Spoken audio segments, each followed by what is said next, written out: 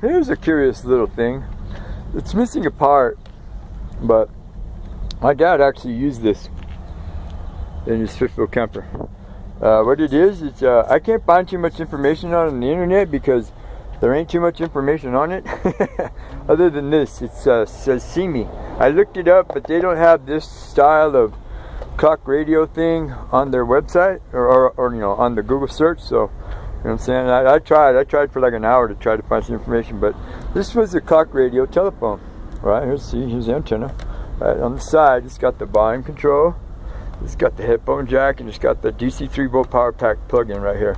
And then on the other side, as you can see on the other side, it's got the phone jack in, and it's got the phone jack out for the receiver that was right here. That's the part that's missing. See, here's the hang-up button.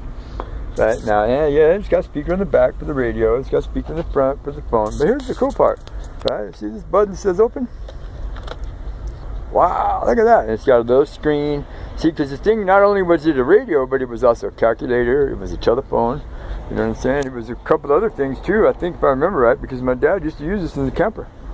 I remember it. I remember him using it. And see, I remember him always coming and getting my AA batteries out of my little handy-talkies, little walkie-talkies that me and my friends used to use for various little enterprises we did around the neighborhood back then. You see, it's got a reset button, it's got a scan button for the radio.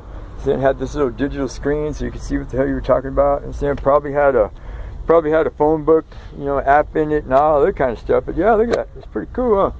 You just push this little button. There it is. Man, look at that. Awesome.